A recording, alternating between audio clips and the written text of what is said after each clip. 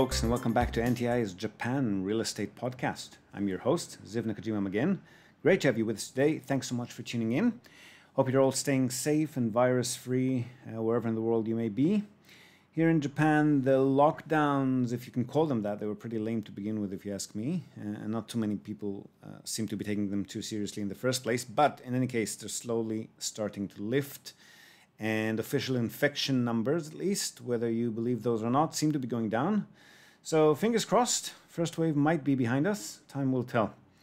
Now, as you may recall, we had our second webinar last Sunday. And today's episode is simply the recording of that webinar, or rather the re-recording of the webinar, which I've recreated after the fact. This recording is best viewed in video format. So we're linking to it, linking to our YouTube channel in the show notes. If you can view the video rather than just listen to the audio, you'll have the full picture and you'll actually see the presentation as we go through it, as well as the deal analysis files that we'll be reviewing together. If you can't watch it though, the show notes also contain a link to the documents folder separately, which contains that presentation and those spreadsheets, so you can just browse them later if you prefer. I'd just like to sincerely ask those of you who are going to now stop playing this episode and go watch the video, before you get right into it, please take this opportunity and make a short stop over at the iTunes Store or Spotify, wherever you might have tuned in from, and use this break opportunity to first leave us a short rating or better yet, a review. We'd really appreciate it. And I know it's a pain in the bum if you're listening to your podcasts and then we ask you for it at the end, and instead of directly going over to the next podcast you've got lined up, you have to then take a break and go rate us. Pain in the bum. So if you're going to be taking a break now anyway, to hop over to our YouTube channel, it's a great opportunity to do so before you start. So please do if you can spare an extra few seconds. Okay, so to those of you who are sticking around with the audio, enjoy the webinar. We've covered some of the more basic stuff, again, like the purchase process, due diligence, and of course more deal analysis, as well as Q&A. Enjoy, and I'll see you on the other side. Okay, welcome all. Good to see quite a few of you here who are with us in the first webinar too. That's really encouraging. So in the first webinar, we covered the really basic stuff, right? So property investing generally, some Japan-specific market fundamentals, how to pick your locations, financing options, and so forth. And I know that some of you, especially those who weren't with us the first time, did ask to repeat and review some of that stuff again. But I've unfortunately let the schedule slip the first time around. So by the time we got to the really good stuff like deal analysis and Q&A, we were actually past the 2-hour mark, which meant that a lot of people couldn't stick around that long. So apologies in advance, but we're not going to repeat that first webinar content, except to mention some of it in passing when we discuss new topics. But you're more than welcome to email me, message me if you want another webinar, or even a one-on-one chat to review all of those materials. Always happy to talk shop with anyone, so don't be shy. And also for the same reason, this time around, we're going to be a bit more strict with the structure. So we're not going to do a Q&A round after each and every topic, because we want to make sure that we actually cover those topics that we've got lined out. So we'll do a big Q&A session at the very end. So rather than type in your questions as we go, please write them down on a piece of paper or on your notes app or whatever, so you'll be able to quickly type them or copy paste them into the chat box when we get to the Q&A segment. So when we do get to the Q&A segment, we'll do the first pre-submitted questions by order of submission that people have sent in when they registered. And then with the remaining time, we'll do the live questions that'll come up during the webinar itself. So you type those in when we reach that point. Okay, so here we go. So our first topic is just a quick outline of the purchase process, which is really similar to what it is in most other countries, or at least in most other countries with a well-documented legal recourse system in place, meaning you'll very rarely come across those quick, direct owner-to-owner sales that you see in places like India, Eastern Europe, some other Asian, South American, Middle Eastern countries, etc. So those kind of direct sales are rare here in Japan, and we've mentioned this in the first webinar as well. Everything is usually done by the book. And there's almost always a shihoshoshi, judicial scrivener or property lawyer, as they're known in other countries, involved, and usually a realtor as well. So there's always a paper trail, several miles long, invoices, receipts, property spec documents, clearly defined title deeds, registration documents, and so forth. Now, there are some exceptions to this rule. For example, if you're working through a buyer's agent like ourselves and the property is being sold by one of our clients to another, meaning that it's not listed on the open market and there's already an impartial real estate professional like ourselves involved in the sale. In that case, there's no need for a realtor or a broker, and we'll then just use the scrivener, the property lawyer, to prepare and confirm the documents and then register the ownership transfer. Similarly, if two acquaintances, family members, etc., are conducting a transaction between them, there's no need to involve a realtor, of course. And in fact, it's even possible for both of them to just show up at the Legal Affairs Bureau and conduct the ownership transfer without even involving the property lawyer. As a side note, we would really advise against that one, just for the simple reason that without a proper sales contract, property documentation package in place that was prepared by a professional, you're really looking for trouble and conflict down the track. So it's best to have all information exchanged between the buyer and seller, properly documented and signed off on, most definitely including the agreed upon purchase price prior to the ownership transfer, and confirmed by a property professional, property lawyer in this case. Just friendships, partnerships, even families can really easily be torn apart by these sort of financial disputes. And in many cases, those disputes are instigated by all kinds of real estate dealings between members of that group. So definitely advisable to use a judicial scrivener or lawyer for these transactions, regardless of who's involved. Now, if you're transacting using a realtor or a broker, any agency that you work with would have a judicial scrivener or property lawyer that they regularly use for transactions, and they'll recommend to use that one. And those will usually be quite affordable.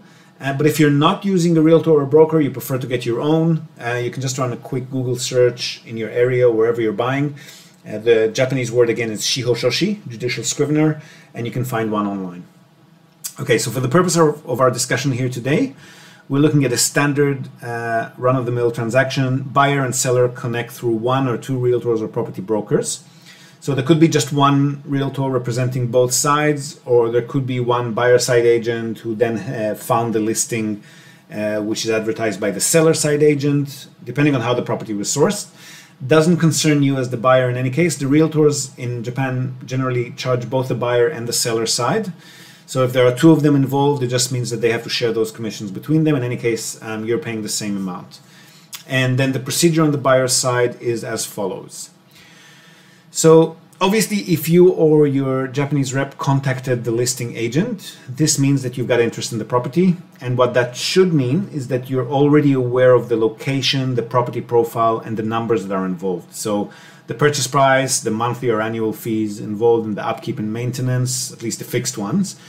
And of course, either the existing rental amount in case it's tenanted, or the estimated rental amount in case it's vacant.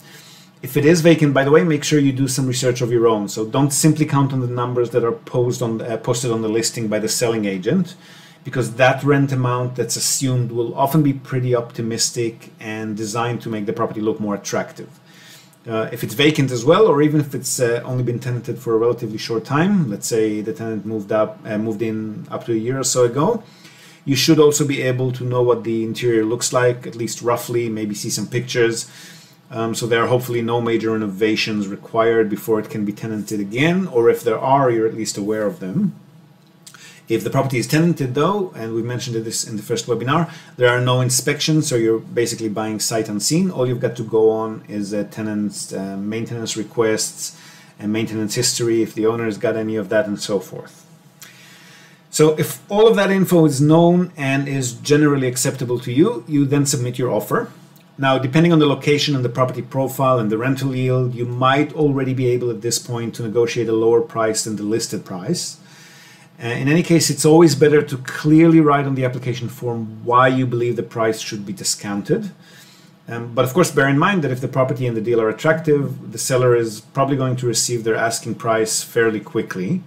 Japan is the world's second biggest property investment market, and hot properties in hot locations sell very quickly here, especially cheaper ones. So use some common sense when you make your offer. Vacant properties that are clearly investment properties, meaning smaller, older types that the people who can afford to buy will not want to live in, and vice versa. The people who need to live in them will not be able to afford to buy them. These types of properties can obviously be negotiated a little bit more liberally, but still within reason. Now, common reasons to ask for a lower price would be things like the structure being particularly old, maybe not, maybe prior to 1981, which is the latest earthquake-resistant building standards for reinforced concrete buildings. Maybe the average comparable rent in the area might be a bit lower than what the current tenant is paying, which means that when that current tenant moves out, you'll then have to reduce the rent for the next tenant, and that would reduce your yield. Stuff like the property maybe being on the 3rd or 4th floor of a building without an elevator, maybe 10-minute walk or further, more than 10-minute walk to the nearest train or subway station. Just all factors that mean it might be harder to source tenants once the property becomes vacant again, stuff like that. So later down the track, when we receive the full due diligence on the building and the tenant, and we'll get into that shortly, and that's usually only after the offer was accepted, just because the seller and the realtor will not go out of their way to start collecting this info before they've got an offer on the table. Again, Japan being a very active market, really no need for them to do that for anyone who's just tire kicking and generally inquiring about the property. So after we submit the offer and we start receiving the due diligence info, we then might be able to find other reasons to potentially ask for a lower price. For example, if the building's renovation history that we then received or the tenant history isn't super attractive for any reason. So that's why when we submit our first offer, we always write this offer is pending building and tenant information. Now, the reason we put that on the initial offer is that if we suddenly pull back our offer without any legitimate reason, we'll be labeled mendokusai, pain in the neck, tire kicking foreigners, which is unfortunately an image that we've got here. And then the seller, but more importantly, the realtor, will most likely refuse to work with us again in the future as well. And as we've mentioned in the first webinar, it's really all about building and maintaining relationships in Japan. And foreigners here already have a less than sparkling clean image in many cases. So we really want to make sure that once we found a realtor who is okay working with foreign buyers, we really want to keep them on our side, so to speak. So definitely don't do, for example, what's common practice in many Western countries. And you know how we submit offers on a few properties, even though we only intend to really buy one of them. Because once you decide which one you are proceeding with and then you pull out of all the other deals, you'll definitely be losing some valuable realtor contacts there. Just because this isn't how it's done here usually. So an offer is binding, even if it's not legally binding. And pulling back offers without any reasonable cause is seriously frowned upon. Now, if your offer is too low for the seller, three things might happen. So ideally, if there are not any other offers on the table and the seller wants to sell sooner rather than later, they might come back with a counteroffer, which gives you the chance to reapply again, make your own counteroffer, and so forth until you finally agree on a price. What more frequently happens, though, is that they'll simply not respond, which means that they're just waiting to see if other higher offers will come in. So again, if you really like the property, don't wait more than a day or two before you follow up. So you follow up with a realtor and just ask them if the seller responded or not. And if not, it's usually a good idea to offer a higher price. Again, if you really like the property, if you don't mind letting it go, that's fine. And the last thing that might happen, and this is rare, but it does sometimes happen, especially with the old school elderly type sellers, if the price that you offered is too low, which generally speaking could be anything beyond, say, 20% off the listing price, which is quite rare in Japan, again, particularly for these cheaper and smaller properties. So some old school Gigi Baba type sellers might simply be offended by the offer and then they refuse to even consider other offers from you. Strange but true, does happen sometimes. Now, assuming we've made an offer that was pending tenant and building information, we'll then start receiving all of this information as well. And that's a whole lot of paperwork, which is actually good. It's the realtors that don't provide a lot of paperwork or the sellers that don't provide a lot of paperwork that you really want to watch out a bit more for, just to make sure that there's not anything missing that you really want to know about. So once the offer was accepted or the counter offer was accepted, we'll now receive the full due diligence info. And that's when we need to both confirm what we already know about the property. So again, the address, the age, price, the rent amount, if there is a rent, monthly fees, etc. And it's really worth confirming each and every bit of that info because you'll sometimes discover that there's some monthly communal water fee in case of co-owned building where each unit owner is a different person. There might be landscaping fees, owner co-op, again for those co-owned blocks, a membership fee or some obscure fee of that sort, which just wasn't specified in the original listing. And that could change your bottom line to some degree, more or less significantly. So you want to review the information and confirm that it's as you expected. And then, of course, you want to review the new information which you would have received at this point. So that's the structural info, which basically means the building's renovation history, the tenancy info, and in the case of a co-owned building, you also want to know exactly how much is in the reserve funds pool. So that's the funds that have been collected monthly from all owners and set aside for future renovations and maintenance. And on that front, you also want to know whether the owners co-op, in case of a co-owned building, whether the owners co-op has any outstanding loan or other debt. And not unusual, again, it might not be a reason for you to pull out of the deal, but you want to be aware of that. And whether there are a lot of owners that still owe money to the owners co-op that they haven't paid for a long time and so forth. So if there are a few million yens owing for a few good years by various unit owners, that might mean that the management company is not really doing the best job of collecting those fees. So that's sort of information that you want to review. And we'll get into all of that in more detail soon when we discuss due diligence. But the main point is that if any of that info that we now received is less than ideal, but not quite a disaster, so it doesn't want to make us pull out of the deal completely, it might still be a good enough excuse to try and renegotiate the price at this point, because it does represent a higher risk factor than we thought, and there's something in there that could mean reduced yields or increased expenses not too far down the track. And again, if we renegotiate the price, we want to explain exactly and clearly why we're doing that so that everything makes sense to both the seller and the agent, just for those relationships to remain intact and for us to be able to do more business with them down the track. So again, don't forget, the percentage of sellers and agents who are happy to work with foreigners in Japan is a lot lower than it is in other countries. So we really want to nourish and cherish those relationships with them, keep everything above board. Okay, so assuming we're satisfied with the due diligence, everything is moving forward according to plan, we'll now agree on a settlement date, we'll receive a purchase contract draft, and also a draft of a contract between us and the listing agent. Their fees are normally dictated by law, so there shouldn't be too much to confirm here. The only exception is super cheap properties. So for example, apartments in ski resorts that are being sold very, very cheaply by owners that simply don't use them anymore and they don't want to keep paying the monthly resort fees, which can be pretty high. Or say abandoned homes in the countryside and so forth. So these kinds of places are often just sold for a few $1,000s. And in those cases, the realtor will want to earn at least the basic minimum transaction fee to make their time worth it. So 5% of $5,000 is of course not worth their time. And in these cases, they'll just add a special, say, facilitation fee or something like that, just to make sure that they get paid for their time. So just confirm that so you're aware of what you're paying the realtor. And then once you review the contracts and you're happy to move forward, you'll set a day and time for a signing meeting. So those meetings are a bit of a pain because the realtor will need to go through every single word and every single document together with you. And like we said, there should be a lot of paperwork there, just to confirm that you understand everything that you're about to sign. And again, if they're doing their job properly, that's a whole lot of paperwork. So it normally takes at least an hour, sometimes up to 2 hours or so, especially if you're using an interpreter or a Japanese rep. And once that's done, you sign the documents, you pay the deposit, which is normally 10% to either the realtor or directly to the seller. And in any case, make sure you get a receipt if you've paid it in cash. Otherwise, your bank remittance receipt is of course fine too. And then a few days later, you'll receive the settlement statement from the realtor and the judicial scrivener, the property lawyer, and that'll tell you exactly how much you need to remit on the day of settlement.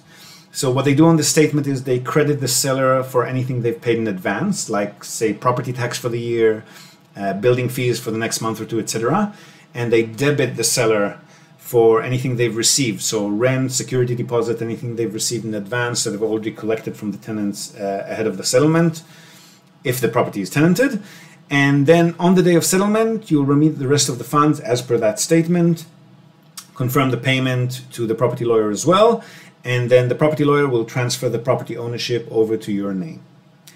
The new title deed and registration papers usually take between 2 to 4 weeks to arrive, depending on how busy things are at the Legal Affairs Bureau. But the property is of course yours from the day of settlement and registered under your name. Now, for tenanted properties, if you're buying a property that already has a tenant in it, sometime during the documentation phase, the realtor will ask if you want to keep the existing property manager or the tenant manager, Chintai Kanri, they're called in Japanese, or whether you're planning to replace them with your own appointed property manager. And we'll talk about that a little bit later too. So if you're working with a property manager that you want to take this property on, just let the agent know at this point, and of course let your property manager know, because they'll need to get in touch with the tenant to let them know about the changeover, give them the new account details for rent deposits and so forth, give them new contact numbers for maintenance, emergency requests. And you'll also need to fill in some forms at this point to let the tax department know where to send your purchase tax and your property tax statements, and also to notify building management in case this is a co-owned apartment block, that you're the new owner and that they need to be charging you for the building fees and sending you any correspondence. And lastly, at this point, you'll want to set up property insurance.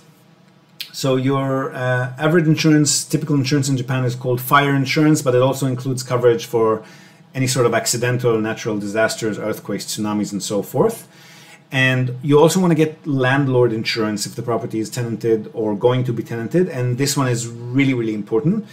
That covers you for any injury or death in the property, any damage to the tenant if it's tenanted or going to be tenanted. And I really can't stress enough how important it is to get this clause. Because Japan being Japan, and again, we've touched on this in the first webinar, tenants are often old, they can die in the property, and this can happen even with younger tenants, by the way. And the amount of expenses and headaches that these 30 or 40 bucks a year will save you is unreal. So definitely get full landlord insurance coverage, including cover for death in the property. Make sure that's in there. Now, if you're only buying one or two properties, it doesn't really matter that much which companies you're going to be using. So you can just search online for attractive listings, work with whatever realtor or broker you happen to be buying from, use their in-house property lawyer, the Shihoshoshi judicial scrivener, and keep the same property manager they've already got in place. Makes things nice and easy. Don't need to change anything for the tenant as well if it's not necessary, because they can spook pretty easily in Japan.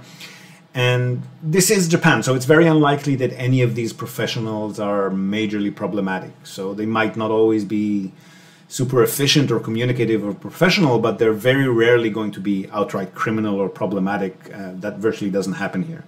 So professionals in Japan tend to do their job by the book, and both the brokers, the realtors, and the judicial scriveners are closely monitored and governed by both legal authorities and by their own industry certification bodies. So there's really not much to be afraid of on a malpractice front. Now, property managers basically charge 5% of the gross rental income, and then 1 or 2 months of rental income when they place a new tenant in a property. So as long as the PM that you've got in place already is in line with these fees, there shouldn't be any issue to just continue working with them. It makes more sense not to rock the boat for the tenant again if you're buying a tenanted property, rather than start sending them letters about the PM changing over, asking them to start depositing the rent to a new bank account. No need to do that if you don't have to. However, if you are planning for multiple purchases down the track and you're planning long-term to be building a portfolio and not just buying 1 or 2 cheaper properties, it does make a lot of sense to build your own team to work with. And that's for a few reasons. So the most obvious reason is that it's just a major pain in the bum to be in touch with 5 or 6 or 10 different entities as opposed to just 2 or 3. So you want to communicate your requirements, receive reports from 1 or 2 property managers as opposed to 7 or 8 of them, because that's going to be a huge time and headache saver for you, especially when you've got vacancies and you have to constantly review the ad terms, the rent amounts, renovation repair reports, ask for second opinion on maintenance issues and so forth. And again, along the same lines, if you've got a good realtor, a broker who already knows what types of properties you're normally interested in, they can be on the lookout instead of you and save you huge amounts of research time. And they'll also know the kind of due diligence info that you want to receive, because not all Japanese buyers are interested in all of that detail that we usually ask for. And again, we'll cover that in a minute too. And then they'll make sure to get all of that info immediately after you submit your offer, rather than just wait for you to ask for it. And being a Japanese entity as well, they'll introduce themselves to other realtors and other sellers a lot more smoothly than we can as foreigners. Whereas if we contact these entities on our own, as foreigners, there's always that initial hurdle of the scary gaijin, the foreigner that we need to get through. And it often doesn't even matter how well we speak the language or if we're actually in Japan. Even if both are true, just the fact that our name is foreign is enough to scare a lot of agents and sellers off. And if we're not even in Japan, let alone don't speak the language perfectly with all the proper honorifics in place in each and every sentence and Keigo and all that, our chances are close to zero. So if you happen to be lucky enough to have found a realtor that you can work with on a regular basis to represent you in front of other realtors, that's a big plus. Judicial scriveners, property lawyers, again, firstly, they can reduce their fees, as opposed to the realtors whose fees are set by law. The judicial scriveners can reduce their fees. So if they have return business with you, and they often will once it becomes obvious that you've got regular transactions coming from your end, they will reduce their fees.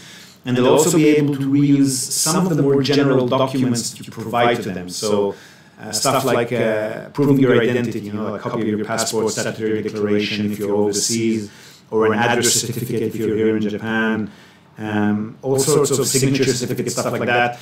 You really don't want to constantly have to prepare new ones and notarize them and spend money and time on that for each and every purchase. So as many documents as they can use repeatedly, the better, obviously. And even the ones that you will need to prepare again for particular purchases, they'll follow the same templates if you're working with the same judicial scrivener. So again, just saves you time and hassles and mistakes, which might not be costly but could be a pain in the bum.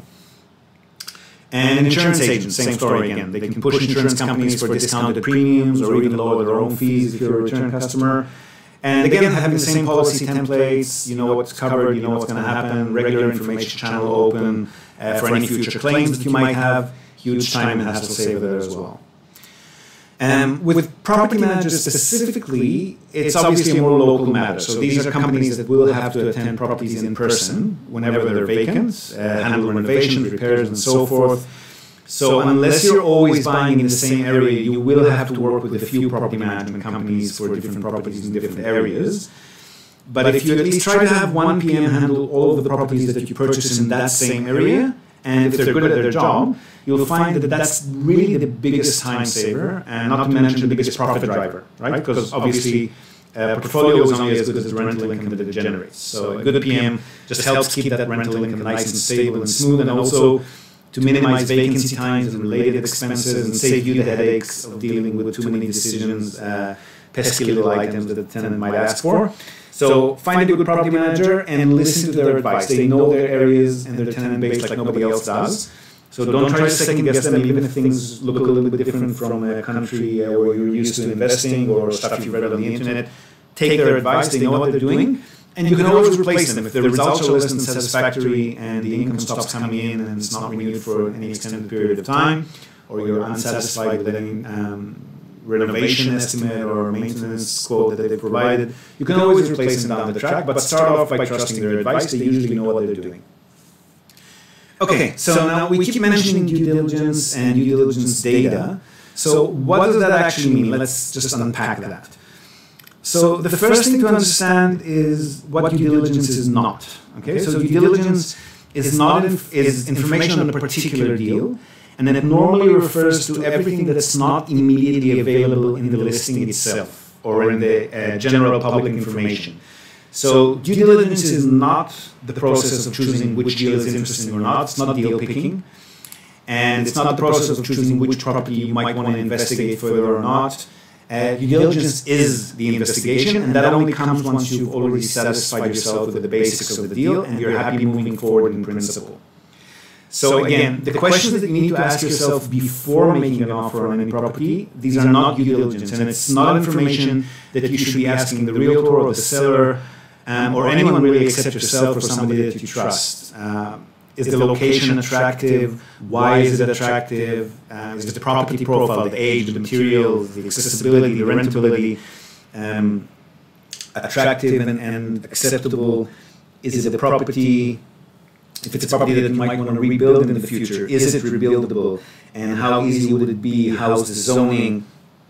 These are all questions that you need to research on your own, or with your buyer's agent, or with somebody local that you trust, before you start making offers. And especially here in Japan, before you start wasting other people's time on answering questions that is really not in their job description to answer for you. So if you're not sure on the answers to these questions, either because you're not local, or you don't know the market well enough, or you're just not experienced or confident enough to try and find these answers on your own, and you want to avoid the trial and error and the costly mistakes just because you simply don't have the capital or the time to invest in them, that's the reason to hire a buyer's agent. So again, don't trust the realtors and the sellers to answer these questions for you, because for one, again, they don't have the time to do that and they're not getting paid for it. And not for anybody who's just making a few inquiries before even deciding if you're going to submit an offer or not. And more importantly, they're interested in closing the deal and making the sale. So even if they won't lie to you, and in Japan they usually won't lie to you, they also will not feel that much obliged to give you the full and unbiased picture. In most cases, some realtors are really good, and they will, but a lot of them won't, and it's not their job to do that. Obviously, somebody who wants to sell a particular product will paint the most beautiful picture possible. So, bottom line, deal selection is not due diligence. So what is due diligence? Well, due diligence comes in once the offer has been submitted and accepted, and it refers to particular information regarding this particular property. So what does that include? So first and foremost, like we said, the building or house, in case you're buying a house, renovation history. So every structure requires repairs and maintenance, renovations over time, and the older it is and the more shoddy materials it's built from, the more frequently it needs those done. And some of these items, like exterior maintenance, roof maintenance, elevator maintenance in buildings which have elevators, these are all quite expensive, big-ticket items. And generally speaking, they need to be done every 20 years or so for younger buildings. And as the building gets older, it becomes every 15 or even 10 years or less than that. So we always look back at the last 10 years of renovation history, unless the building is only 10 years old or so, in which case we're not going to have much done yet. And we want to see that those big-ticket items were done. And if they haven't been done, that's okay, but we need to be aware of the fact that they're going to be required sooner rather than later. And we need to budget accordingly. So if you're buying the entire building, you want to make sure that the price you're offering and the capital that you're going to have available for these things take those renovations into account.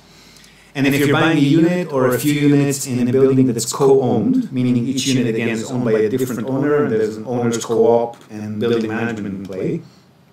In those cases, you also want to look at the reserve funds pool, make sure it's got enough funds in it to carry out these works as they're required. Or the other side of that coin, if the reserve funds pool is depleted, you want to make sure that it's depleted for the right reasons. Meaning you want to make sure that those big renovations have taken place in the not too distant past. So it's not likely that they're going to be needed again in the next few years, and the reserve funds pool will have time to fill up again and to pay for them when they do happen. But if the recent renovation history doesn't include those big items, and the building is old enough to need them done in the next few years, and the reserve funds pool is depleted, then monthly building fees are definitely going to go up in the near future. Or even worse, each unit owner might be hit with a one-time renovation or repair fee, which could be a good few $1,000s, depending on what work needs to be done exactly. And the worst thing is, this combination of a depleted funds pool and lack of renovation could also mean mismanagement by the management company or the owner's co-op. And that's something that you really want to know well in advance, because it's never a good idea to buy into a property that's being mismanaged, unless the management company has been replaced. And that's something that you'll sometimes see. It's just recently been replaced, or the owner's co-op is going to replace the management company. And that's good, because it means that they're aware that they were not doing a good job and they're taking action to amend that. But even then, there are financial implications that you want to be prepared for. Now, if the property is tenanted, again, you want to know who the tenant is, obviously. Not all tenants are created equal.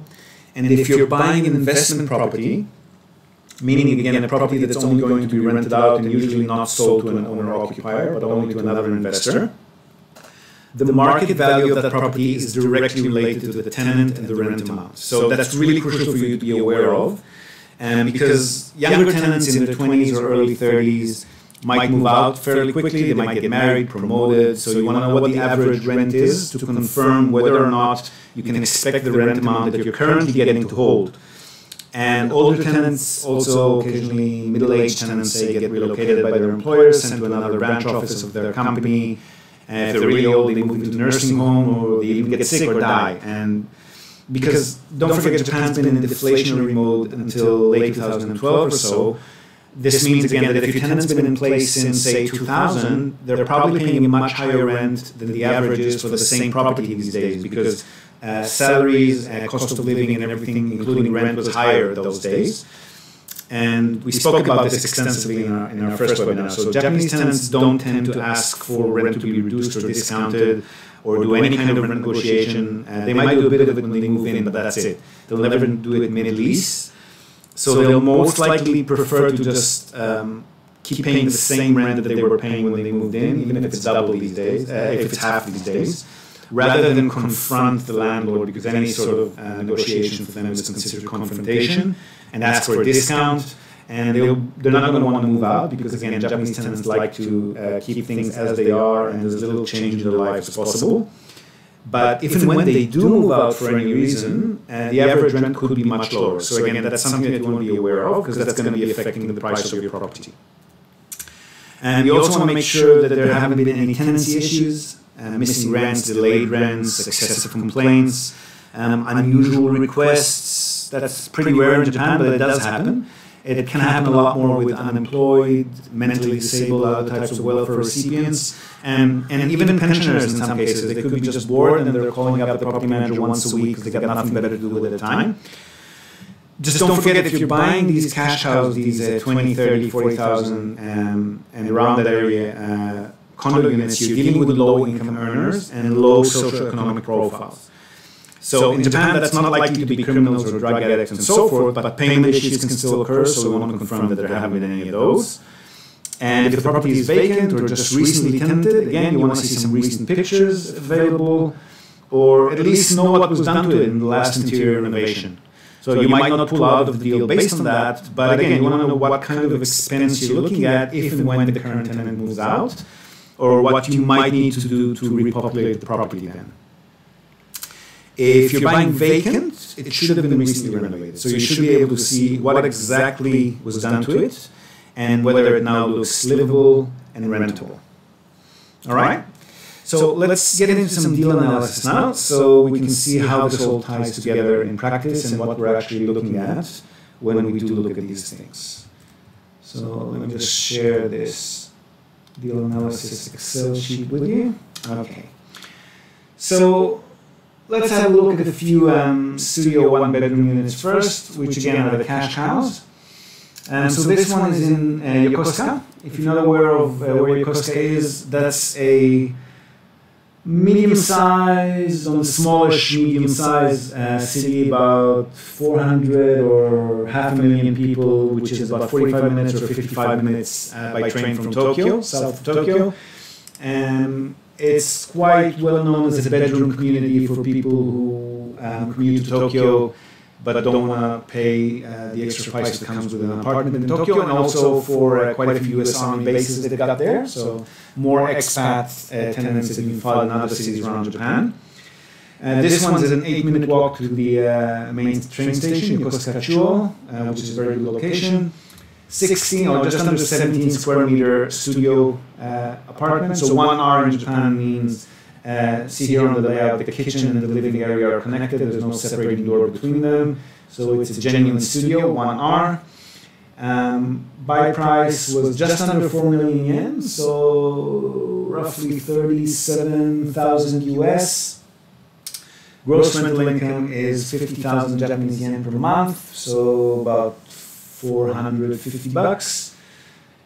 We know that the reserve funds, management fee, sorry, that should say management fee, and reserve funds fee were recently raised, and the building management company and the owners co-op do not have any immediate plans to raise them further, which is good. Property was built in 1985, so quite old, but not beyond the latest earthquake resistant standards. That's 1981 again. Now you can also quickly see the purchase cost breakdown here. And in this case, it usually turns out to be somewhere between 15 to 17%. We like to estimate a worst case scenario of 20% when we try to evaluate the deal before we have all of this information available. Just because the registration, the legal fees, and the purchase tax can vary more or less depending on the actual official evaluation of the property. and the official valuation is usually a bit different, at least sometimes very different to market price. So an area that's gone up in value, but the government evaluation hasn't caught up yet, these fees will be lower. And vice versa, an area that's gone down in value, but the government evaluations have not been updated to reflect that yet, these fees can be higher. So the legal registration fees in some severe cases can be as high as 8%. So we estimate the worst case scenario of 20%, usually ends up being somewhere around here between 15 to 17, maybe 18%. And tenant in this case is male, 47 years old, living there for 8 years, construction worker. He paid a 1 month security deposit.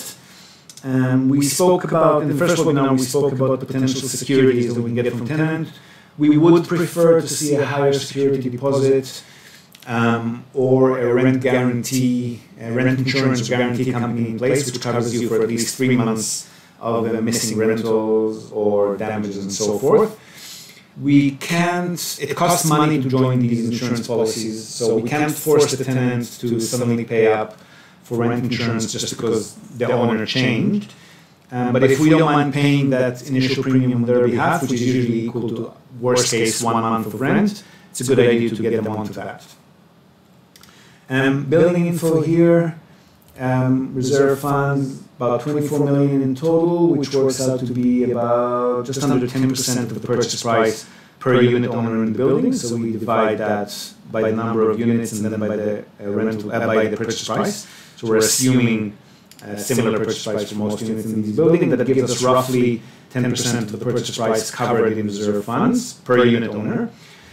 So that's a little bit lower than we like to see usually, but if we look at the renovation history, we can see that the elevator, the exterior were done 3 years ago. Exterior actually being done every 4 years or so. 3-4 years, and the roof was done a bit long ago, 17 years ago. So there's a roof renovation probably coming up in the next few years. But the rest of the work looks like it was done regularly. The roof was probably not necessary up until this point, and it looks like it's being well maintained. So there's no reason not to think that that roof renovation will not be covered by the 24 million. And again, the building management company has no immediate plans to raise fees further. They've recently already raised them, so we're assuming that it's going to be okay.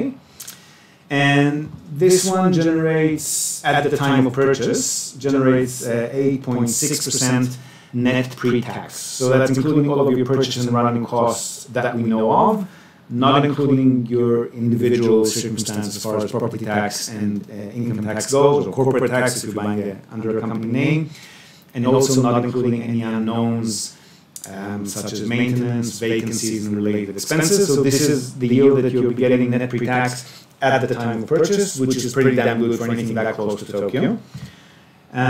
You can reduce that if you don't use a buyer's agent CR fee here, which is always 5.4% for properties at this price level. If you're going directly with the realtor, that's then removed, in which case you're probably going to be up another 0.3%, so almost 0.5% up if you're reducing this fee, and if you're working directly with realtors, property managers, and so forth. Other costs are the property management company. Normally they charge 5% plus tax. The building fees, which we've got up here. Insurance, which is really minute in Japan. You might want to add, like we said, landlord insurance to that one. So let's say we're adding another 3,000-4,000 yen per year. So that's another, let's call it 3.5 divided by 12 monthly. 0.1% different in yield, and again, the amount of headaches that saves you is phenomenal. So let's check out another one, Nagoya, right? One of a very attractive location in Japan as well. We've covered that in the first webinar, but we're happy to discuss that again location-wise if anyone's interested. This one's 8-minute walk to the nearest subway station, which is in Maike. Location-wise, suburban, but within a short distance walk to a subway station means you're always going to find a tenant for it. This one's on the first floor of a four-floor building, and might not be super attractive for single females unless, we need more info here, but unless the property is well walled off and secure and nobody can peek into the ground floor units from the street. If that is not the case, it might not be super popular with single females. So again, something we've discussed in the first webinar on how to pick them. And it's got a built-in wardrobe, closet, storage space, and the southeast-facing balcony, which is ideal for sunlight. It's a nice bonus when tenants are looking for new properties. They'll be happy with that. Tenant in this case is a 35-year-old single male, company employee, and doesn't specify here how long he's been living there, so we want to check that out, make sure that the rent is on par with average rent for similar properties. And because this tenant profile, as opposed to the previous construction worker, was 47 years old, this one's a salaryman company employee, so they could be relocated or get married and move out fairly quickly compared to a different type of tenant. And this one does have a rent insurance guarantee company, so the best security that we could hope for. This one's just under 3 million yen, so about 27,000 US. Gross rent price is about 40,000 Japanese yen, which works out to be $370, $380 or so at today's rates. Purchase costs worked out to be, again, property is cheaper, so usually costs will be higher percentage-wise. So this one is almost 17% purchase costs and generating just under 9% in net pre-tax income, which is phenomenal. Reserve funds, about 7.5 million, which is even lower percentage-wise. So that's about 5.3% of the purchase price per unit owner, assuming a similar price. But again, if we look at the renovation history, we've got the exterior done 6 years ago, another part of the exterior done 8 years ago. We've got drain pipes, water supply, common areas, emergency lighting systems.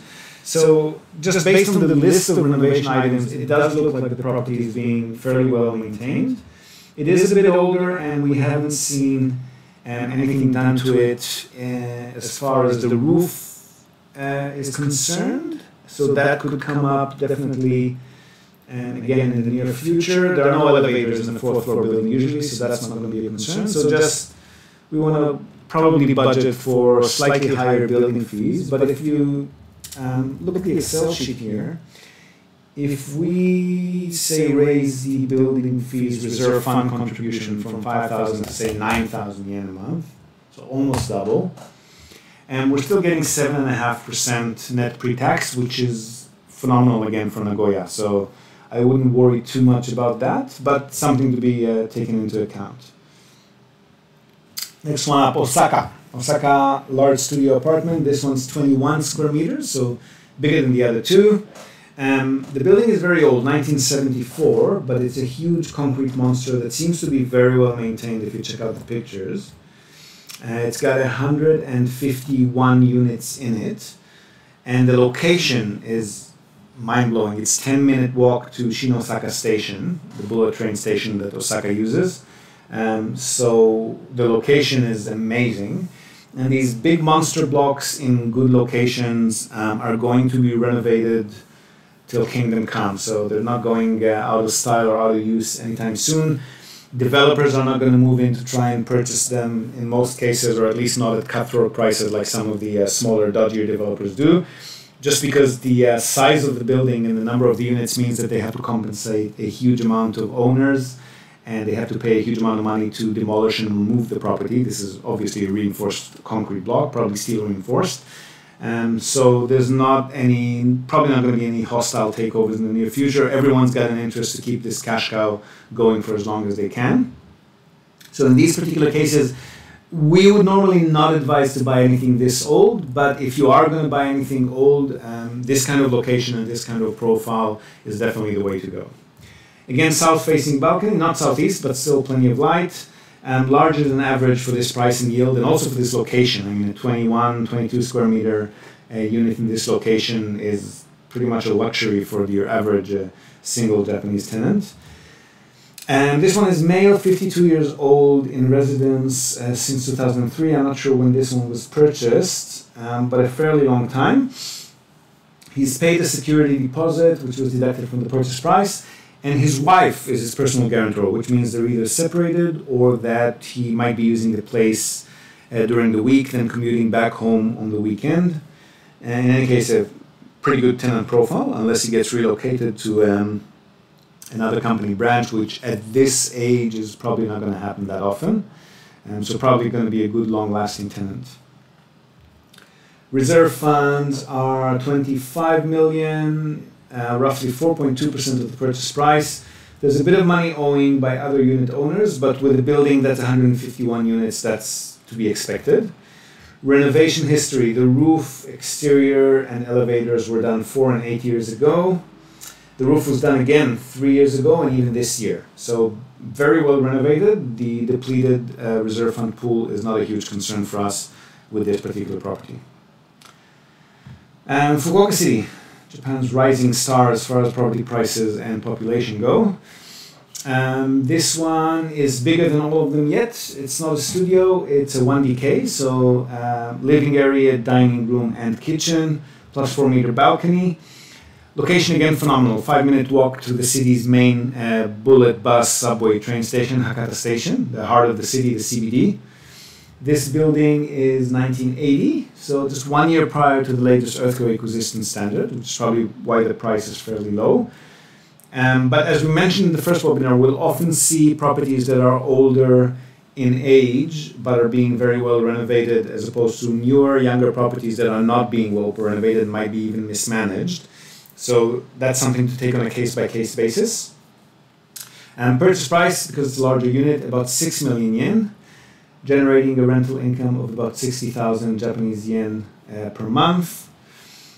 So that's about 56,000 US to buy, and generating gross rental income of about 540 or 550 bucks per month. Area info again, super central. Purchase cost here again, it's expensive, more expensive than the other ones, so its purchase cost work out to be a bit lower percentage wise. Larger than usual again for this area and yield level. The tenant, this is actually a commercial property, so it's being used as an office. Building management here allows the use of properties, of units as either offices, shops, or residential units. So this one's being used as an office, and that just extends your tenant base. If the building management company allows that, you could pick from either commercial or residential tenants next time you've got a vacancy, which is obviously expanding your tenant base. This one's a trading company. We think that it's Chinese based on the name. In residence, again, I'm not sure when this one was bought, but since October 2014.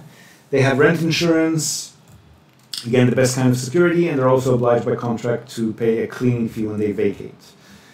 Reserve funds, again, pretty low, 4.1% of the purchase price. The management company has recently been fired due to financial mismanagement. And now, like a company which replaced its CEO, that's actually a good sign. It means that the owners' co-op is aware of the problems and they've taken action to amend them.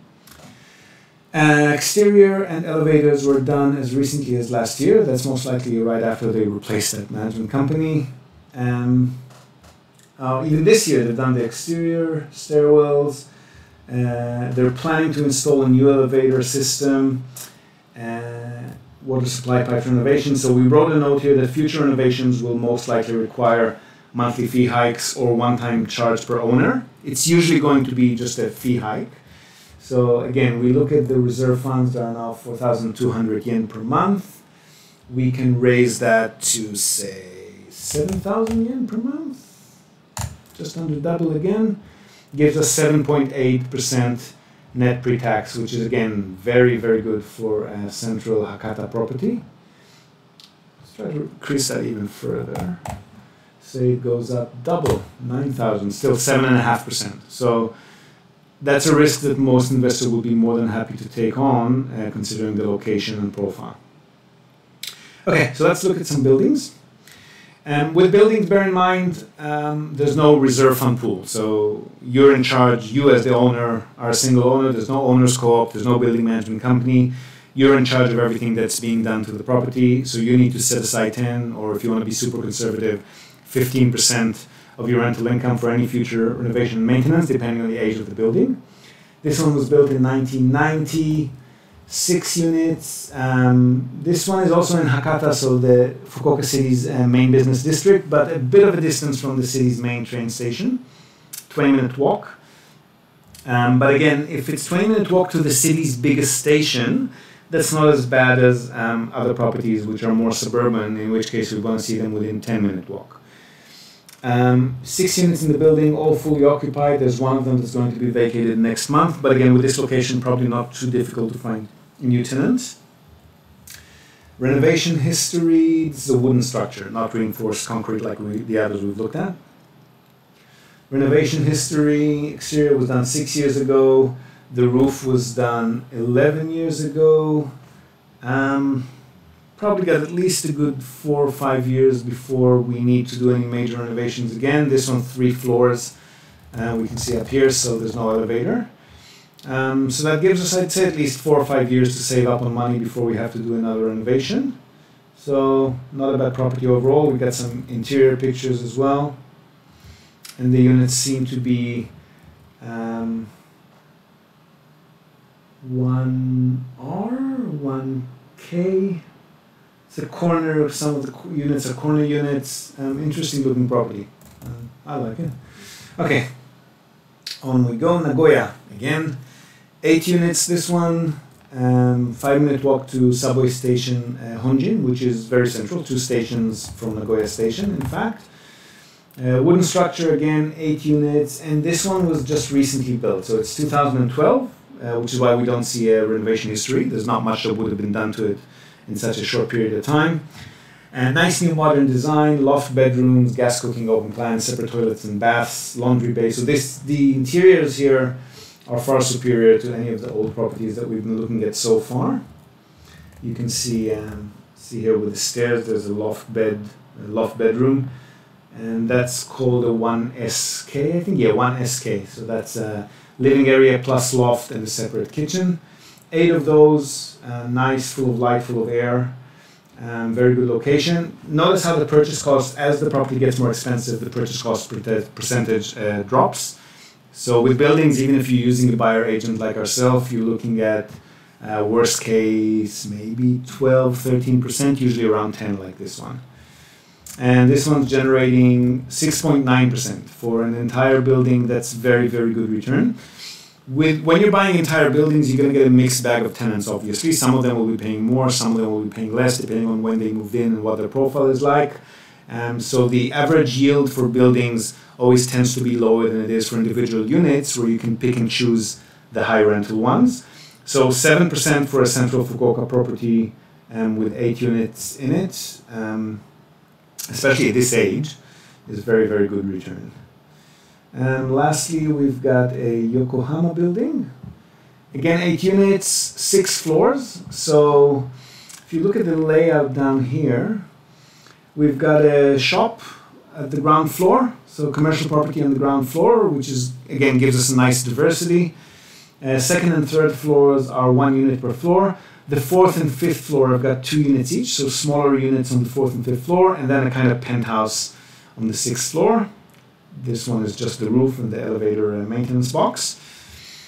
And this one, fairly central, slightly suburban location, Nishi ward, that's the western ward of Yokohama City. But Yokohama being Japan's second biggest city and within 30-40 minutes to central Tokyo, suburban Yokohama is still very, very central. Renovation history, again, the roof was done 4 years ago, just looking at the bigger ticket items. The exterior was done 6 years ago. I'm not sure if there's an elevator. There would probably be an elevator in this one. I think they're required for all buildings over 5 floors in Japan. So bear in mind there could be an elevator renovation coming up soon. But all in all, looks to be in good shape and generating just under 5% at the time of purchase, which again, Yokohama is pretty much these days same as Tokyo. So phenomenal return for buildings in Tokyo, Yokohama, Kawasaki. We'd rarely go beyond 3, maybe 4% if we're very lucky. Individual units might get to 5%, but definitely not buildings. So we're quite happy with the yields on this one. And again, we can try to negotiate for various reasons, the age of the building, the lack of renovation history. We might think an elevator renovation coming up soon. So these are all reasons that we could use for potential negotiation. Okay, so that should give you a rough idea. These are all downloadable, of course. They'll come with the webinar recording and you should be able to download them. So let's just cover a few topics that you wanted to go over, and then let's get into the Q&A. So COVID-19, Corona, you wanted to discuss, somebody asked, a few people actually asked when they submitted the registration forms, they wanted to discuss the effect of the pandemic on the property market here in Japan, whether it's a good time to buy or not, and what does that mean. So just taking a bit of a macro view, COVID-19, like a major earthquake, like a major economic downturn, like a dispute with a neighboring country, these are all crisis times that obviously affect the property market, but they mainly affect the people who have been looking at it from a short-term view. So if you look at the COVID-19 as an example, like what's happening now, we've got hospitality properties, so smaller scale hospitality properties like guest houses, share houses, people that have bought old Japanese traditional homes on the outskirts of big cities and renovated them and then started leasing them out by the month or by the day and so forth. These guys, especially if they're mortgaged and suddenly had their bookings canceled a year or so in advance, and they're all in disaster mode now, and there are very attractive deals on the market right now, very advisable. Some of our customers have definitely been looking at those, and not only will you get a good deal, you'll be helping a distressed seller out as well. The other types of, I would call them silly types of investors who are waiting for the last moment just before the Olympics to try and sell their properties, hoping that the price will keep going up now that the Olympics have been postponed either to next year or indefinitely, or at least until further notice. These people are just disillusioned and disappointed that are trying to sell as quickly as they can, because again, thinking short term, obviously one way or another this will blow over. It might take a year or 2 years. Things will go back to normal. In Japan they haven't actually been affected that much, and we are now seeing it's definitely turned into a buyer's market. So all of these distressed sellers and disillusioned sellers that were sitting on their assets are now in a hurry to sell. We've seen prices mainly in Tokyo, Osaka, Nagoya, but also in other cities as low as they were 3-4 years ago. Our clients are definitely on the buying spree now, and our clients which have considered a sale for various reasons, we've advised to sit on and not go for that at the moment. So now is definitely a buyer's market, and the same thing goes for any sort of disaster or crisis that you see. Short term, it becomes a buyer's market, so that's the time to pounce. As recovery comes, it might bump up your asset prices. Most definitely will in most cases. So really, you want to adopt. You want to stay hedged, meaning you're not going to depend on that particular location or that particular income for mortgage payments or beyond what's reasonable. You definitely don't want to depend on it for your living. So you should have hedges and buffers and things that will enable you to weather a storm. And then this becomes an opportunity. If you're leveraged to the gills, or if you only got a short-term view and looking for a quick profit, and then something happens, and you're just positioning yourself to lose. So again, like we wrote here, short-term view, higher loss probability, long-term view, higher profit probability. That remains true anywhere and definitely these times as well. Another topic you wanted to discuss, REITs.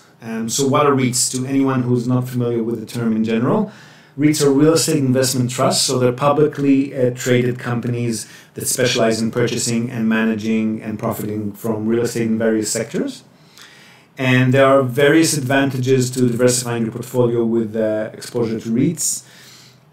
Obviously, these are stocks, so they're far more affordable. They could be a few $100s or less. Japan REITs are specifically most expensive per share price, so usually starting at $500 or $600 per share. And they're far more liquid. You can trade them. You can try to capitalize on short-term trends in the market by selling or buying them a lot more than you can with brick and mortar. And they give you access to inaccessible sectors. What that means is typical small-scale investor usually would not be able to gain exposure to very high-level assets. So central office buildings in Tokyo or Osaka, or giant manufacturing facilities, nursing homes, hotels. These sort of properties would not be available price-wise to smaller investors, data centers and so forth. But if you're buying REITs that have exposure to these, then you're getting exposure to these sectors at a very reasonable price, a few thousands or a few $100, and you can gain from whatever fluctuations happen in those particular areas. Hands-free management, which is a good thing for those people who don't want to be involved. It's not such a good thing if you want to have some say in how your funds are being managed. So once you've purchased these stocks, you don't have any say in what the company does with them. You collect your dividends and you watch the decisions that they make and their strategy play out or not play out. And you're hands-free, but you're also out of control. The only thing you can do is just try to sell, hopefully not at a loss. Diversity and hedging, obviously, again, the lower the capital you put into any single investment, the more you can spread your capital over various sectors. In this particular case, you're getting exposure to both equity markets and the real estate sector. And diversity is always a good thing. Last thing to watch out for, they're not insurable. So a brick and mortar property that you own directly, you can insure. Stocks are obviously not insurable. And they're panic prone. So because they're a lot more liquid, they're a lot easier to fire sale whenever something happens, as opposed to a real estate property, which tends to create more volatility. So if you're the type of investor that panics, I wouldn't get into a stock market at all.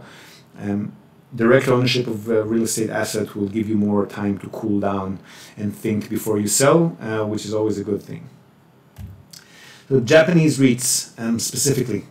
Like we mentioned, they're more expensive compared to global REITs, so the price per share tends to be higher compared with other countries.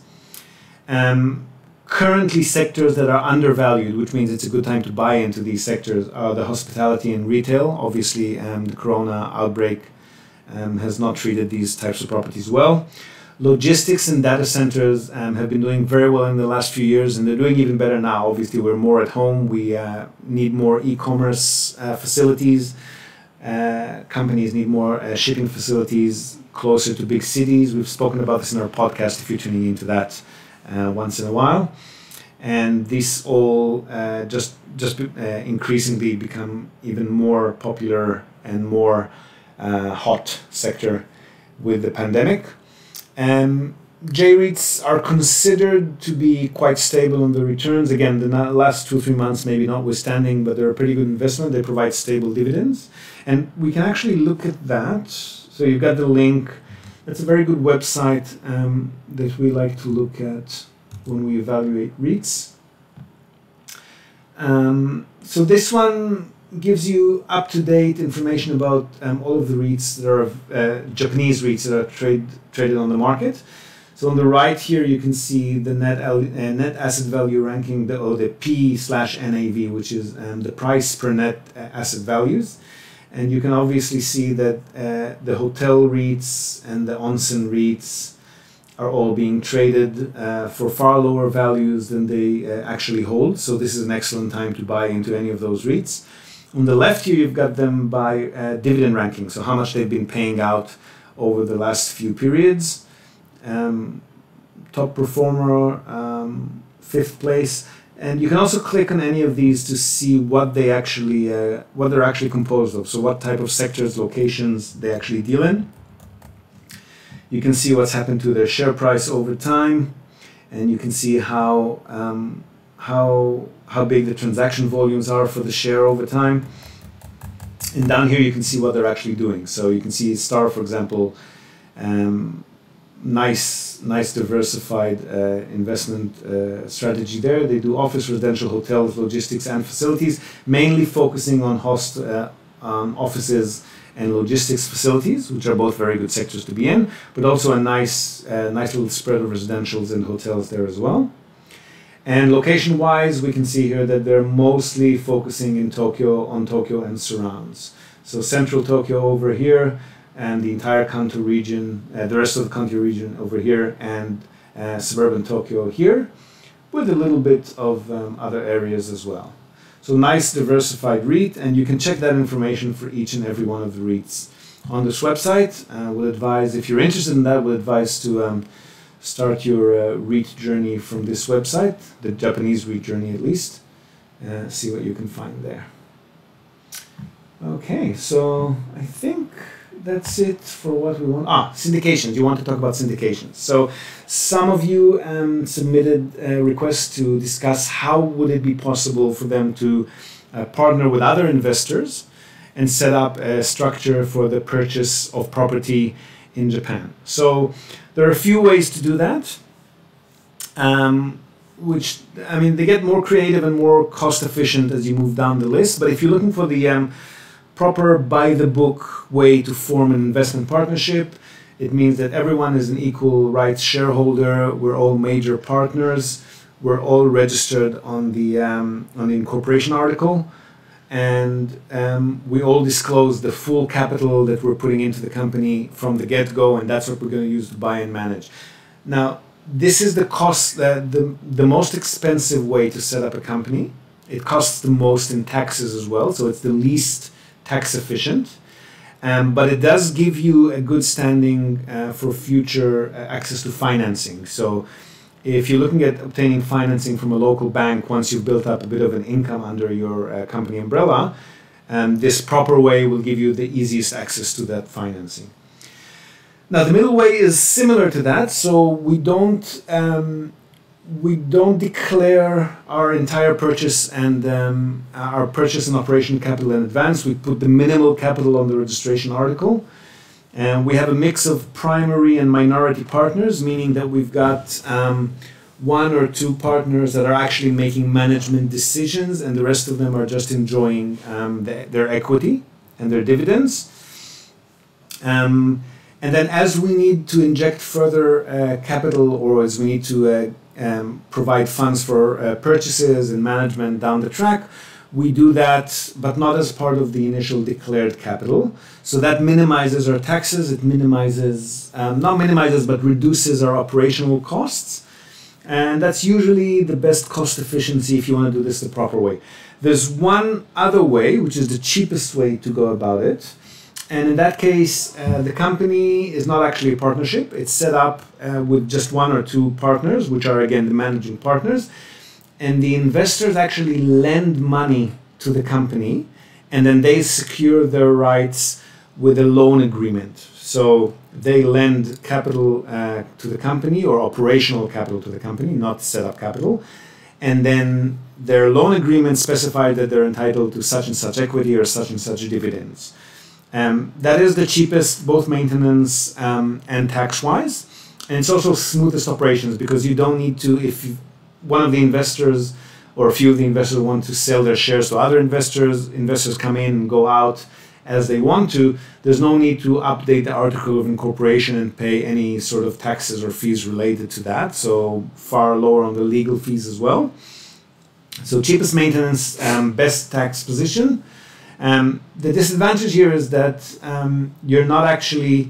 the investors are not actually on the article of incorporation, which means that if they wanted to prove their income as company owners in Japan for whatever purpose, usually it's going to be for potential investment visas and business visas down the track, they can't do that. They're not actually on the article of incorporation. Otherwise, operationally, it's pretty much the same structure in all cases. Okay, Q&A. So let's run through the questions that you've submitted to us in advance. Give me a brief moment there. So we had a list of questions. I think some of them we've already covered in the presentation itself, so I might skip some of the content over there. But what we actually wanted to review here, give me a second.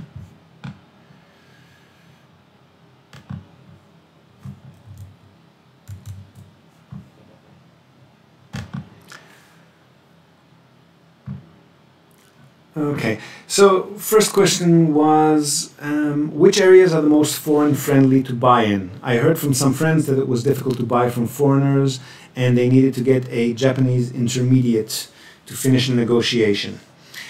So that's true. We covered a lot of that in the first webinar. Basically areas that are foreign friendly to buy, meaning that they've got realtors there who can service foreign buyers in English or in other languages. are areas that are usually too hot for comfort as far as yield is concerned. Again, the last 2-3 months notwithstanding. So these days you can actually find pretty good deals in Tokyo and Osaka and Nagoya as well. But generally speaking, Tokyo, let's say, would have 12, maybe 15 agencies and property management companies that you can work with in English and are foreign friendly. Osaka maybe has 3, 4, or 5 of those. Fukuoka has 1 or 2. Nagoya similar. So the more attractive an area is yield-wise, the less known it is to international buyers. And then that's where the higher yields are. Areas that do have a lot of access to international buyers and where people have actually set up shop to service international buyers, usually those are places where prices have gone far beyond comfort levels and yields are severely compressed. So yes, a Japanese intermediary is highly recommended if you want to just venture into these areas that are more attractive yield-wise. That can be a friend or a family member or a business partner or a buyer's agent like ourselves. So it's entirely up to you. But if you want access to the entire market, including the more attractive areas, yes, a Japanese intermediary is not a requirement, but makes things much, much easier. Next question. As far as I know, non-resident investors cannot open Japanese bank accounts for collecting rent, making payments.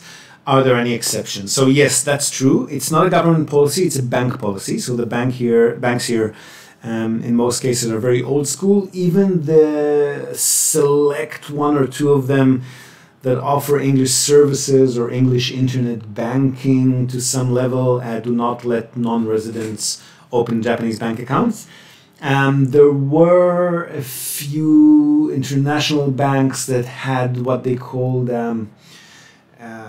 foreign investor account option, but these were really not practical accounts. So I think from memory they cost about $50 per transaction, and if you're collecting rents, that's only, you know, if a property manager deposits a $300 or $400 or $500 rent check once a month, and you pay $50 for that, that's ridiculous. And they also required you to hold 50,000 in the account at all given times and to keep it active. So these were not very practical. What people do if they're non-residents is, again, either find a property manager who can deal with foreigners, which, like we mentioned in the first question, is going to be difficult out of a few major destinations, or alternatively just work with a buyer agent like ourselves, in which case we collect and pay expenses into and out of our own corporate accounts, and we provide you with an annual or biannual statement depending on the size of your portfolio, and then you just instruct us whenever you wish to send funds across back to whichever account you want them in. Okay, next question, actually a series of questions. Monthly rent. How much will a property devalue over 30 years if in a prominent area? My current thinking is buying a place in Tokyo where I live and then renting it out to domestic Japanese residents. I.e., is it better to overpay for apartments in brand new properties instead? So by devaluation, I'm not sure if you mean depreciation or devaluation. If you mean depreciation for tax purposes, reinforced concrete structures depreciate. Again, this is just for tax purposes. It doesn't mean that the building is actually non-usable anymore. But their tax has depreciated fully within, I think, 47 years. There's been talk of extending that, but I don't think that's happened yet. And for wooden structures, that's 25 years or so from memory. Whether that's going to be reflected in market prices or not necessarily. So if a property in a prominent location and the economy has done well, so we've seen, let's say, central Tokyo, Osaka, Fukuoka properties between 2012 to 2016, 17, 18 in most cases, even properties that were quite old, so 1972 or 3, almost doubled in price. So the structure will obviously depreciate over time and devalue over time, but if the land is in an attractive location and the general economy in that area and the rest of Japan does well, not necessarily. Personally, for rental purposes, I wouldn't buy new developments just because they tend to depreciate really quickly in the first few years, and they tend to lose value really quickly in the first few years. and considering their price when you purchase them, the rental yields are very low. But they do carry less maintenance and less renovations, at least for the first 10 years or so. So I guess it's a personal criteria and personal preference thing. I can't really advise as to A or B. If you're looking for the highest yield, no, I wouldn't buy new apartments in brand new properties.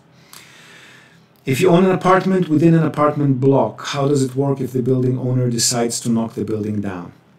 Well, if you own an apartment within an apartment block, there is no building owner. It's an owner co-op, and they have to vote on any sort of major decisions like knocking down the building or selling it to a developer. And they need 80% agreement from all owners before they can go ahead with any of these decisions. It seems that this is a common case every 30 years in Japan. Not sure where that information comes from. We certainly seize properties being maintained. You might be talking about houses, which can be renovated to the point of rebuilding every 30 years or so, but definitely not reinforced concrete buildings, and not even the wooden buildings. If it's a multifamily property, it's not likely that it's going to be definitely not going to be knocked down after 30 years. It might be renovated significantly, but not knocked down. I.e., what if you're in year 3 of a 30-year mortgage? Well, again, knocking down the building is not very likely for anything 30 years old. If you've purchased a building that's beyond, say, 45 or 47-year-old, at the time of purchase, it's not likely that you're going to get a mortgage for it. And if you've purchased in cash, then again, a building doesn't get knocked down unless somebody's planning to do something with it. So it's either going to be rebuilt or sold to a developer, in which case there'll be some manner of compensation involved. Whether it'll be super attractive or not depends on the developer, depends on what the owners accepted or not accepted as a group. And that's really a case-by-case basis, so it's difficult to comment on that. Do you work with many Tokyo residents? I am a current Tokyo resident with permanent residency. I speak Japanese, but I'm not confident enough in my Japanese to do all the paperwork, etc. So yes, we definitely work with a lot of, not necessarily Tokyo, but Japan residents. So as a buyer's agent and portfolio manager, we work with about 70-80% overseas investors, and the rest of them are all residing in Japan. People just like yourselves that speak or read or write Japanese to a certain level, but either don't have the full language skills or the full confidence in their property investment experience, or just don't have the time or the inclination to deal with things directly on their own, and want full access to the entire market, not just people who agree to work with foreigners. So we help them bridge that gap by providing the Japanese entities with a Japanese entity to deal with, and providing them with a single point of contact for all information, so they don't have to be bothered with 5 or 6 or 7 different entities for each and every property that they deal with. So yes, the answer is yes, we do definitely work with Tokyo residents, quite a few of them. Okay, looking into Japan's longer-term property investment market with the Olympics still in question, even as a next-year event, and general economic downturn for Japan's economy as a result of the current pandemic, which sector is best to get involved with, and which sector is most sustainable? So we've covered that a little bit when we talked about the REITs. Residential is not going anywhere, okay? So long-term residential, people still need a place to live. And the cash cows have always been properties that are geared towards lower income and lower rentals as a rule, and they're not likely to drop far beyond that. I mean, we haven't had too many vacancies as a result of the pandemic or following the pandemic. It is difficult to get them tenanted now because people are just not moving around as much. So if somebody does move out mid-pandemic, you're probably going to be waiting a good few months to get a new tenant. But the long-term residential sector has always been the most stable sector. And that's usually the case in any economy, not just in Japan. Offices have done well. We've spoken to somebody on our podcast who's an expert on mega commercial deals, office towers and so forth in central Japan, central Japanese cities, and from his reporting, offices are still doing very well. Companies are definitely not closing. Bear in mind also that unemployment and firing people and that sort of thing that you see in other countries when crisis hits, this doesn't happen much in Japan. It may not be as lifetime employment as it used to be 10 or 20 years ago, but it's still very difficult to fire people in Japan. And you see now that, you know, the lockdown is not really a lockdown. Companies are still working, even if some of the staff are working from home. So offices, again, are still doing quite well. Hospitality and retail are not doing well at all, like we mentioned when we spoke about REITs. So now is an excellent time to buy into those, or ex-hospitality, ex-retail properties. So shops, hotels, onsens, guest houses, share houses, Airbnb type properties, these are all, they're not doing very well at all. So this is not a good time to enter operations of such properties, but it's an excellent time to buy them. Data centers, logistics properties, as we've mentioned, have been going up in recent years and will continue to go up. They're actually doing even better now, with people shopping online a lot.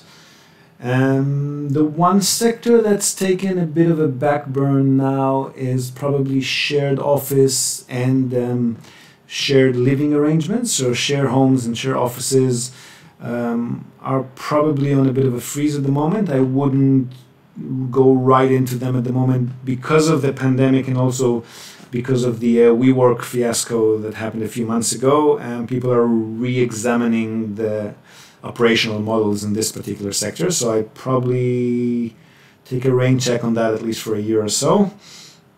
And obviously nursing home and aged care facilities in Japan is a very good market, and demand for that is going to go through the roof. It already is going through the roof. There's still a bit of a lack of proper models for investors to be involved in these types of projects, unless you're planning to buy and run them completely on your own. But it's very much a sector to look into, specifically in Japan. Okay, and last question before we sign off for the day. Explain the cash-only deals which are not eligible for bank financing for various reasons. What are they called? Can they be good rentals? What do you advise?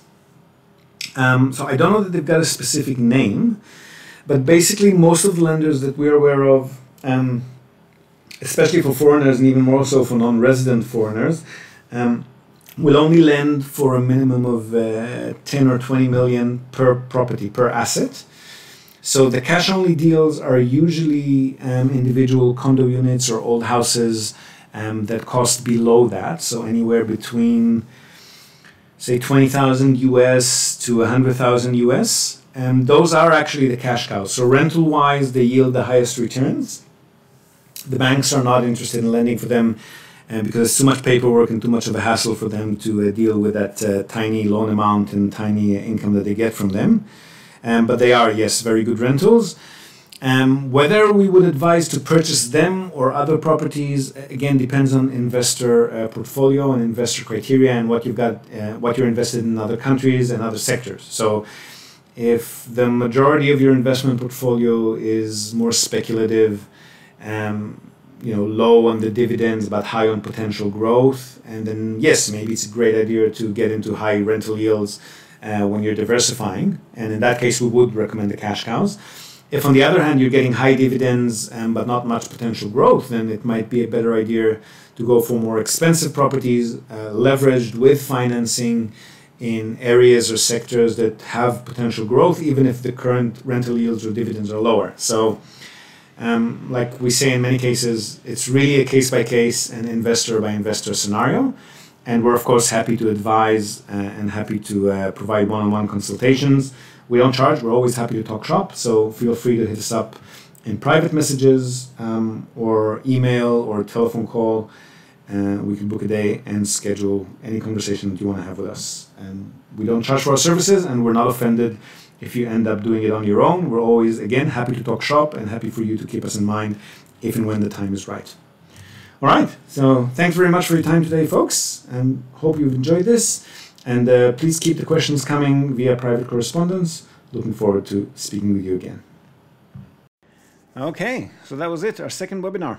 Hope you've enjoyed it as much as I did. Now, if you'd like to receive notice on the next webinars we've got coming up, do drop us a message or a comment to let us know, and we'll add you to our mailing list so that you'll receive a heads up on the next one.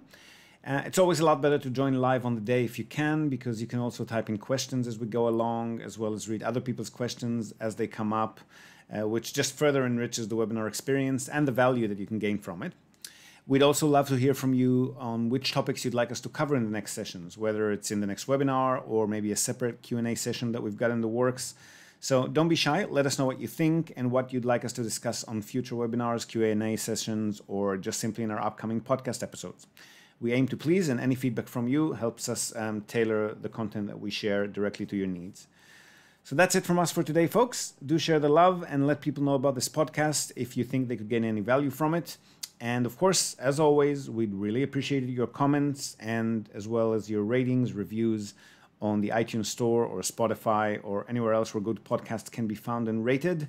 It helps us reach more and more people, which is a win-win situation for everyone involved. Hope to have you again with us next time. And until then, from all of us here at NTI, stay safe and have a blast. Yoshku.